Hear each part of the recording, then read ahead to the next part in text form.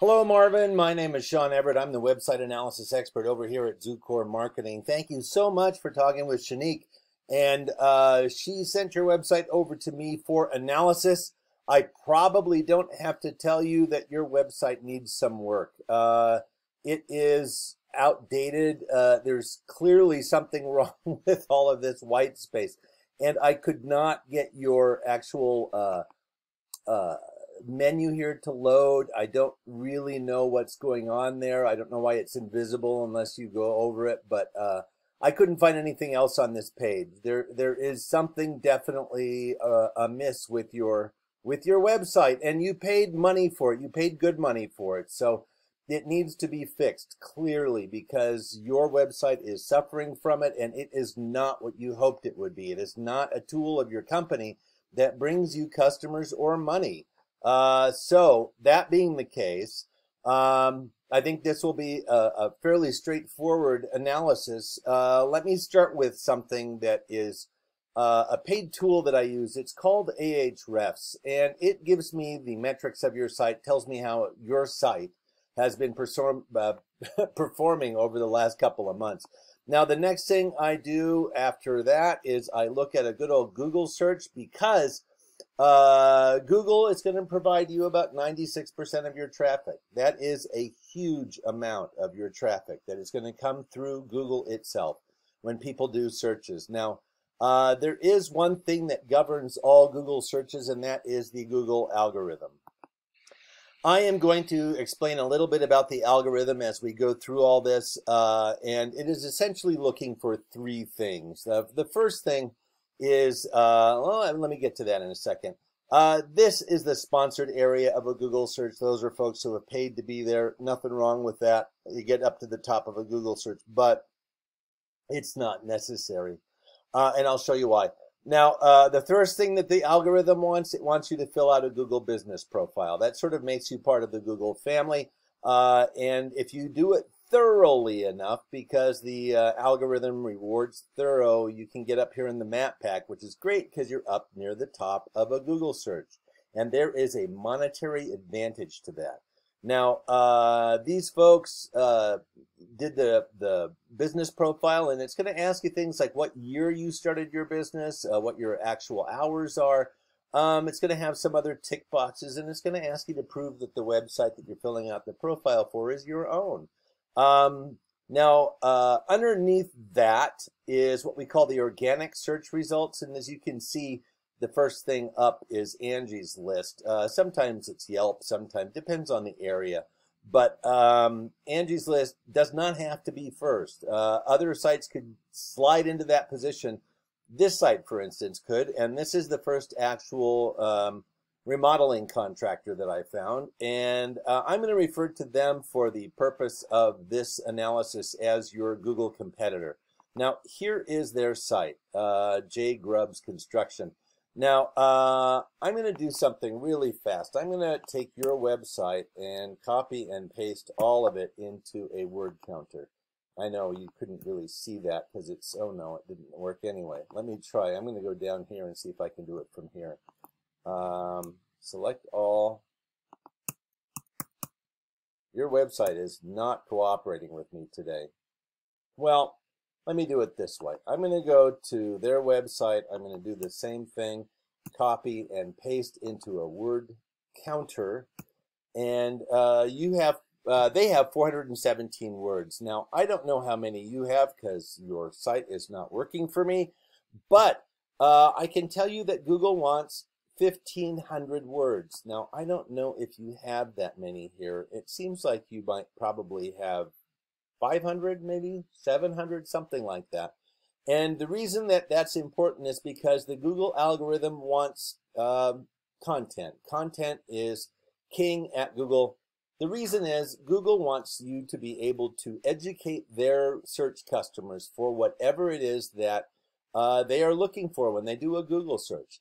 Now, that is the minimum number of words that Google wants, but I can tell you that it would be great to beat your competitors. Doing more than 1,500 would be even better.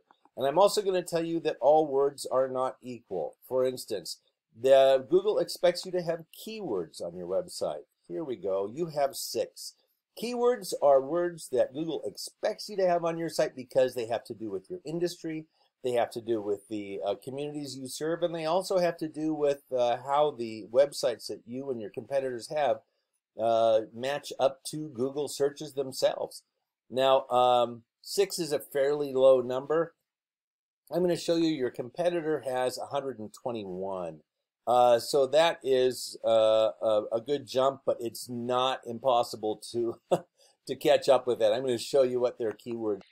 All right, they are bathroom remodel, Frederick, Maryland, bathroom renovation, Frederick, Maryland. And this is the time to point out that the algorithm that determines all of this stuff does not know our language. It doesn't know any of the languages that it does it. Remember, it's doing this for businesses across the globe, not just English-speaking ones. So all it knows is what it is looking for. It is looking for the word remodeling. It is looking for the word renovation. It does not know that they are related. It does not know the difference between contractor and contractors. It doesn't know singular and plural. It just knows the words that it's looking for, and those are the keywords. And they could be any number of variety of words that are very, very similar. Now, deck builders, Frederick, is one. Sunroom builder. You can see it's a lot of stuff from your industry. And that's what people are Googling about, essentially. So the next thing I'm going to tell you about is backlinks. You have one backlink, one domain. I wonder what that is. I'm going to look at that. Now, your backlink means that you are on a site that has, that your site is listed on, that is a link back to your site on it. Now, I don't know how long this is going to take to load, but there you go. Your one backlink is Yellow Page City. So that's good. Here's what they have. You had one. They have 19. Again, that's not hard to catch up to. Let me show you what their backlinks are. And what you want is for backlinks, you want these backlinks to be rated in like say 70 to up to 100. The domain rating is what we're talking about now. And boy, they have none in that range. This will be easy for you to catch up to. Wow, this is an easy job. Now, for instance, Angie's List, if you were on that, I know it's a paid service. I'm not trying to get them any business, but you know, if you were on it, yeah, it would have a domain rating of say 91. These ratings are from 0 to 100, and they are the strength of a domain's backlink profile, meaning that the more other sites that refer to those sites, the higher the rating. And the reason that that's important to Google is that they want to send their customers to places that are already proven to be interesting, that are already proven to be informative. That's how that works. So, that is what that comes down to. Now let me show you what it all means here. Your traffic last month, the number of visitors you had was 8. That is down 2 from the month before when you had 10. This is what your competitor had. 185. That is 20 times more the traffic than you had. And that means they had 20 times more opportunity to get an estimate, to get a potential client, to get money in their pocket. That is not a small number. You know, that's what this is all about, that this website of yours should be, when it's operating correctly, something that draws people into your company, that feels homey, that people want to come to, and also that they will enjoy being here and want to know more. That's what the bottom line is. Now I'm going to show you something, you're probably not going to be surprised by this, but I'm going to scroll down and see if I can find you anywhere in the